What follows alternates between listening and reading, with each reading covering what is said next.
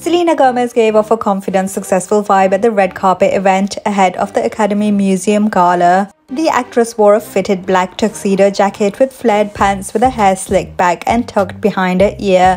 Selena kept her makeup minimal, opting for smoky brown eyes and nude lips. The Academy Museum Gala was held for the first time last September and brought in $11 million for the new museum, which opened 4 days after the first gala. The event honors artists across the industry through giving awards which reflect the museum's mission to advance the understanding, celebration, and preservation of cinema and to expand knowledge and conversation about cinema as a global art form and cultural force. This year's celebrities that were honored included Julia Roberts, who was presented with the Icon Award to celebrate her career, which spanned across 3 decades with a global reach. Mickey Lee, Steve McQueen, and Tilda Swinton were also honored at the gala, earning accolades for their contribution to cinema.